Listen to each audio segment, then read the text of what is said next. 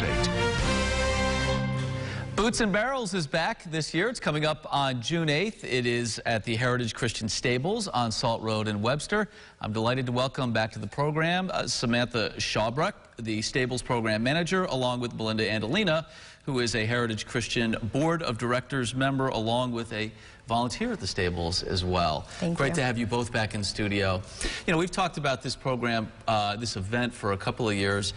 Melinda, what's new this year? Same place? Same place, on site, and bistro lighting, tents are up, and we are expanding our tastings from our local craft beers to whiskey tastings and wine tastings from our neighbors down in the Finger Lakes Community College. They have a wine program, so we're going to be tasting that. And just today we solidified a chocolate tasting, so that's a little different, and we're going to pair that with some of our craft beers from Knucklehead, Genesee Brewery, and Noble Shepherd. This thing is called a classy hoedown. When we say that, what are people going to be doing at this event, Boots and Barrels? Certainly. They're going to be coming into the stables. They're going to visit the barn. They're going to see the activities there, see the horses. They're going to dress down in casual clothes, in their jeans, shorts, come in and enjoy a classy hoedown with dinner, live music, silent auction, and a live auction. You're going to have a lot of fun that night, that's for sure. Sam, I think on some level it's important that this take place at the stables so people can make the connection to what it is they're really supporting. Yeah, for sure. What are they supporting? You know, people sign up for a variety of reasons.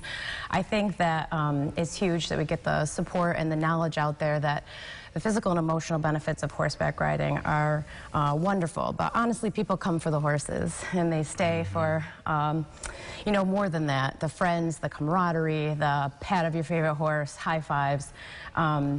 We've really established a community amongst our riders, our participants, our volunteers, and it's special. You know, when you leave, you always feel better. I hear wonderful things about so many aspects of our program. Really, though, you've encapsulated it. When you leave, you feel better. Is that the essence of this program, that when the riders, what they experience while they're there, on some level is transformative? 100%.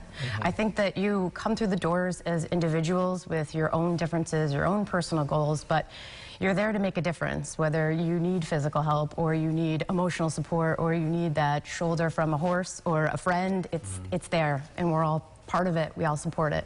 What a wonderful concept. Melinda, time to get tickets, but they're going quickly. They're going quickly. How do we do And we've increased them to 250 available tickets, and we're closing our doors on May 29th for ticket sales. All right. So act hurry, now. Yeah, act now. Right. It's a fun event on site. We're looking forward to it again this year. Boots and Barrels is going to be great. Thank you again for coming in. We really appreciate it. All right, so as we said, act quickly. Here's how you get your tickets online, heritagechristianstables.org/boots. What else, right? If you missed that, we're sharing this and more on our site at rochesterfirst.com.